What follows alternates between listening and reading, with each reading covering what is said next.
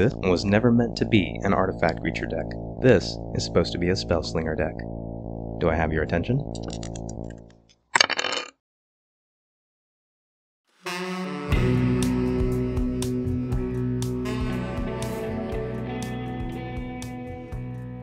Welcome back to today's build. I'll be your guide to this wonderful game we all love. Let's get started. Today's deck is another artifact deck. Or is it? His name is Urza, Chief Artificer, and this is the Iron Price. Urza is a 4/5 for 6 mana that gets cheaper for each artifact creature we control, gives our artifact creatures evasion, and makes artifact creatures that get bigger for each artifact we control. That's 3 abilities, 2 of them caring specifically about artifacts that are creatures, and 1 that cares about artifacts regardless of whether they're creatures or not. Just like Joda, we're getting the most value out of our commander when our cards appeal to all 3 abilities, and since the third will still count artifact creatures, we can and should be all in on artifact creatures. Unfortunately, being all in on cards with multiple card types like this means we are very vulnerable to mass removal. Anything that hits artifacts or creatures will send us back to the Stone Age. Instead of using up card slots fighting the natural weaknesses of our deck, we'll lean into it. The flip side of being exposed to more removal is that we don't have to limit our card choices to things that only care about artifact creatures.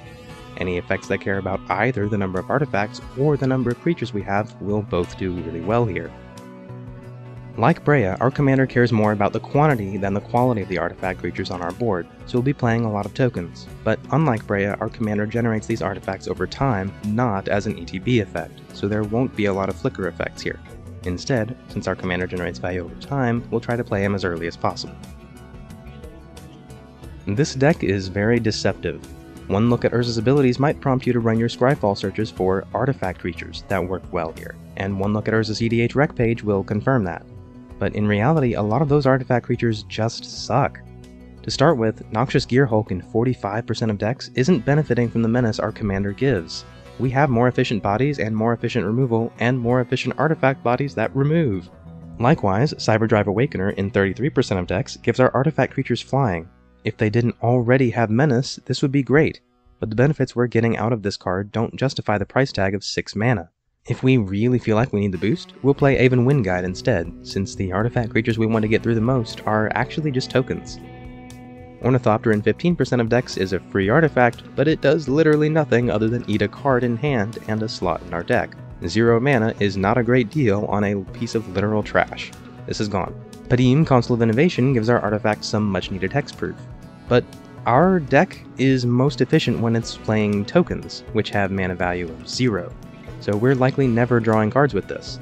It's just protection for 4 mana on something that's not an artifact creature. Instead, if we really want the protection, Rebek, Architect of Ascension, will give our artifacts protection from a lot of enemy boards and make them even harder to block.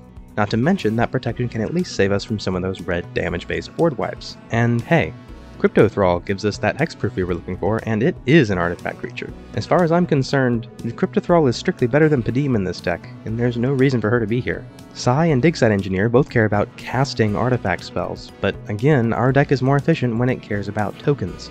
We've definitely got artifact spells, but I've actually got more instants and sorceries in this deck than I do artifact creatures, and that's because the artifact creatures that help us the most, going wide, like Precursor Golem and Royal Warden, both suck. These are 5 mana for 3 artifact creature bodies, none of which particularly contribute anything to our game plan. The most efficient these get is 3 mana for 2 artifact creatures, which pales in comparison to spells like Clowning Around, Servo Exhibition, or Master's Call. Our commander wants us going wide with artifact creatures, and counterintuitively, instants and sorceries do that much better than any actual artifact creatures. This is a spellslinger deck. One with the Machine and Phyrexian Rebirth both suffer from the same problem. They want us going tall in mana value and power respectively. But everything about our commander wants us going wide. Instead, try out Machinate, Minions Murmurs, and Monumental Corruption for card draw, and White Sun's Twilight, Phyrexian Scriptures, or Organic Extinction for board wipes that leave us in the lead. Lochiel and Thopter Shop both draw once per turn, but 3 mana for things that are not artifact creatures is questionable, and so far nothing about the deck suggests that we'll be sacrificing our artifacts or flickering them like we would in a Breya deck, so the synergies they contribute here are minimal. Instead, play Research Thief and Bident of Thassa, both of which are artifacts. Heck, Curiosity's Crafter may even be better than Research Thief in some ways. play this Esper deck like a Selesnya deck. Swords to Plowshares is a decent card, but it's not a way of life. For most decks, that life gain is negligible, but we're going to combat with huge boards and huge creatures that are not our commanders. Those life points matter here. This card has no business being in 79% of Urza decks, while Dispatch is in only 44%. And I definitely don't want to see it in any deck list where Dispatch isn't. Another good substitute could be Lens Flare on a budget, but it's low priority. So what's our timeline? On turn 1, we've got Esper Sentinel, Spectrum Sentinel, and Stonecoil Serpent. The blocking ability of the Serpent and life gain from the Sentinel are very important here, trust me. On turn 2, we have each of the 3 original Manamir, along with Ornithopter of Paradise and Mirror Convert, to help us ramp into things other than our commander. Turn 3, we would love to play our commander, but if we can't, we'll play Clowning Around, Servo Exhibition, and Charge with Mites to spew more artifacts onto the field or be a later game removal spell. On turn 4, if we did not play our commander last turn, we'll play him now. Otherwise, we'll have Sram's Expertise, Ethereum Spinner, and Rhea Ivor, Bane of Bladehold.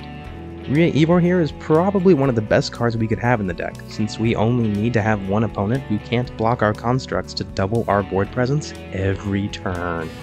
To refill our hand, in addition to the draw spells mentioned earlier, we're playing Stinging Study and Rush of Knowledge to take advantage of our 6-mana commander, as well as Painful Truths.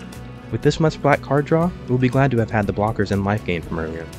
Over the next few turns, our commander will supply us with a steady stream of board presence. All we have to do is protect it. Rootborn Defenses can supply us with an extra construct, while Emergency Wealth and Renegade's Getaway protect and recover our critical pieces while leaving behind more artifacts. You're keeping track of how many spells we're playing too, right?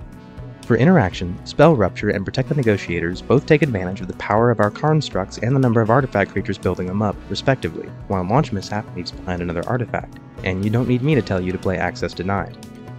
Our removal is extremely efficient.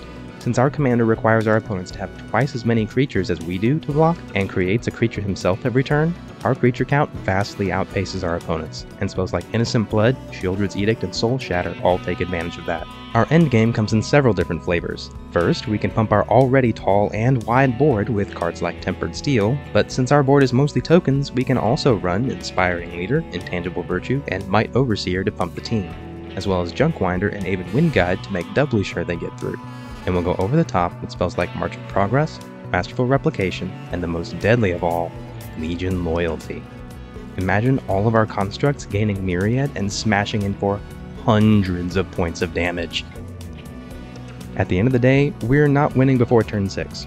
That's harder to justify and to pull off with commanders that generate value over time like this. Having more spells that generate immediate value than we do creatures makes it difficult for our opponents to interact with, and our combats are always explosive and frighteningly lethal. High 7.